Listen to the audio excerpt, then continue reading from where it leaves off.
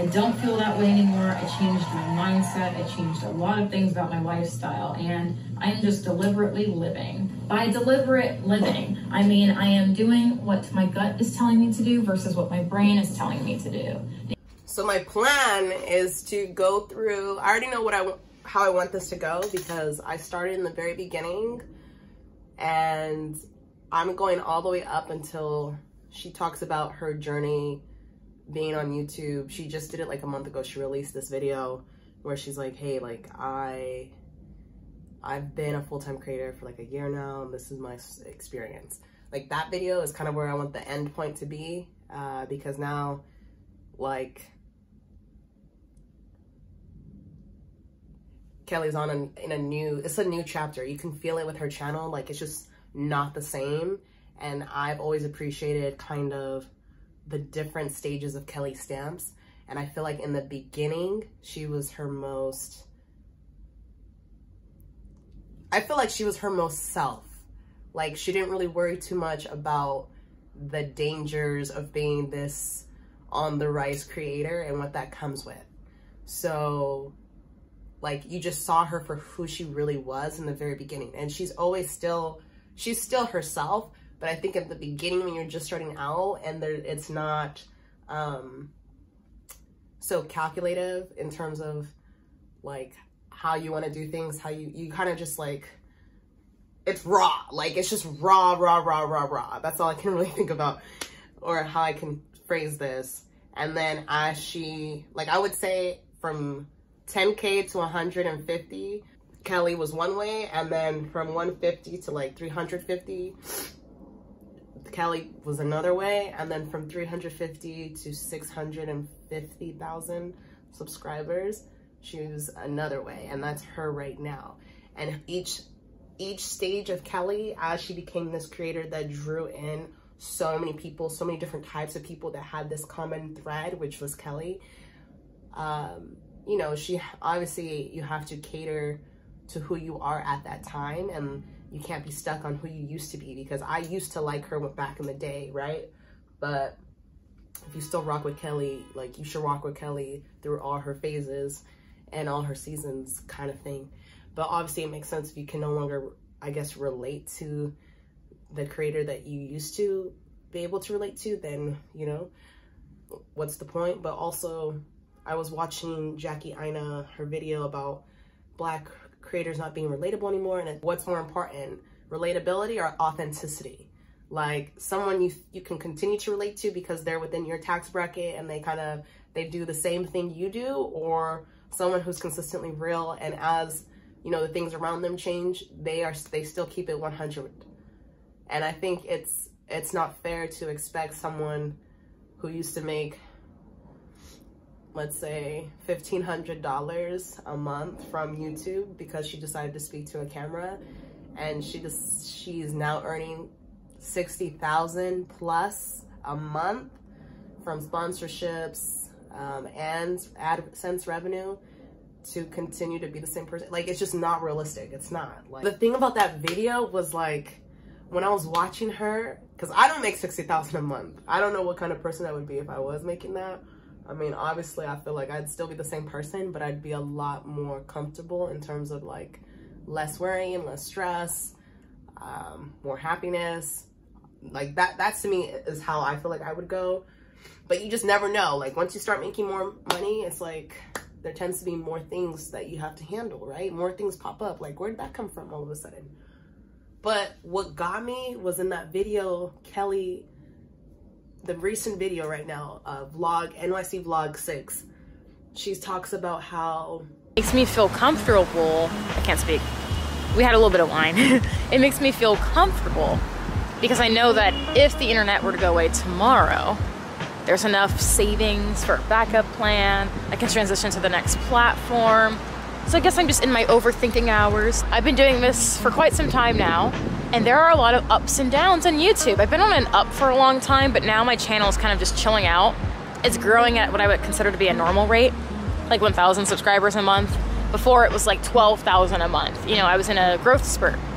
So I'm thinking very practically, like if I were to become irrelevant, tomorrow, it's fine because I live in Texas. I can survive. I can literally stop working right now if I wanted to and live forever, not forever, but you know, for at least 15 years with savings.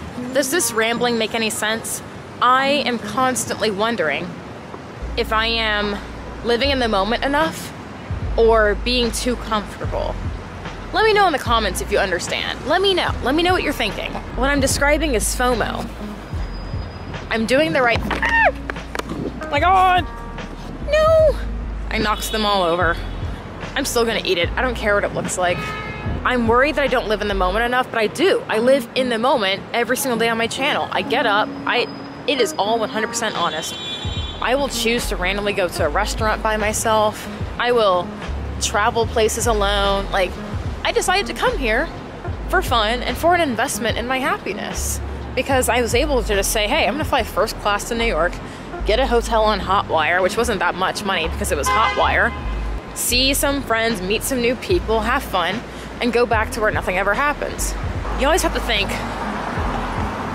what does the gut say and what does your heart say? I'm talking to myself right now. People are looking at me. This just feels so good to have this random train of thought on a really brisk, cool night here in Manhattan. Does any of this make sense? I hope it does. Please leave comments below if you understand what I'm saying. As in, do you feel like you are playing it safe because you're trying to protect yourself from getting hurt, whether it's financially? In my case, I don't want to be here because I'm so scared of, you know, my channel and stuff going away overnight and getting too used to living alone, being, you know, fancy. Or are you actually protecting yourself because you know what's best for you? That's the kind of fine line I'm trying to figure out right now. Because I know what's best for me, but whenever I come here and meet everyone and talk to them, they're like, you're not doing what's best for your channel because you're hiding in, you know, bumfuck nowhere. But I really enjoy it. I really do. Yeah, like, she acknowledges that she's not attracting the same numbers of subscribers she used to, right? Which I loved. I love people who are very aware and understand, like, they don't lie to themselves about reality, and the numbers don't lie. Like, she understands this. And also she's like, okay, well, if I lose YouTube, and I'm like, in my head, I'm like, girl, you have close to 750,000 followers. Like, I think you're gonna be good, but you could lose it all tomorrow.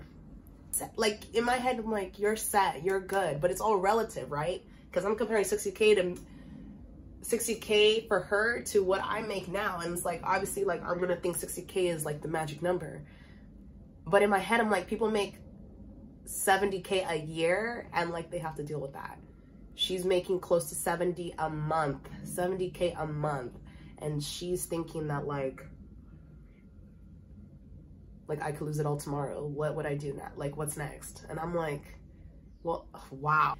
I don't think Kelly has a scarcity mindset. I think she has an abundant mindset, but she's just very realistic, and she doesn't lie to herself about the numbers, because all throughout her channel, if you go through it, like, she will pour water in a wine glass. She was talking about manifestation. She's talking about like taking yourself out, putting yourself in positions and places and environments around people that you want to be like. I was a little baffled and confused, but also like turned on and excited, in the sense that like, we're all so different and everyone's financial goals are so different. And so, but for her, it's like, we might need to pivot and re-strategize and figure out what's next. Like, I'm waiting for her to drop the merch, because I think when she drops her merch, she'll surprise herself and she'll make a lot more money than what she's making now. But it's nice to see her dabble into like a jewelry line. So that's what she's done. She partnered up with a company and she dropped some jewelry. She has a jewelry line out and some phone cases. But I think most people have been waiting for the Stampede University merchandise. So when she's ready for that, that's going to be interesting. And yeah, like, Kelly could do like a podcast. I think a lot of people would listen to that. Like, there's so many things that she could venture into now post YouTube, and she doesn't have to just stay in the YouTube space, especially as with the amount of money she's pulling in, the views she's pulling in, the amount of people that still consistently follow her. I feel like people, once they subscribe, they kind of forget about it. They don't usually unsubscribe after you hit a certain number. Like, it's like, okay, I lost one, great, but I still have all these people, okay. But yeah, so those are my thoughts right now about Kelly stamps, and it's exciting, it's fun. I hope this video is not bad because of the sun, but oh well.